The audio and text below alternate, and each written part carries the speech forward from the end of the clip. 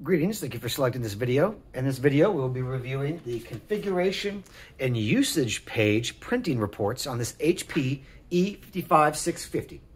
Starting from the home screen, and sometimes you have to select the home screen or wake the screen up. We're simply going to scroll till we see administration.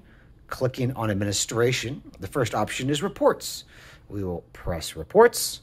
You see this option for configuration and status pages. We will click that as well.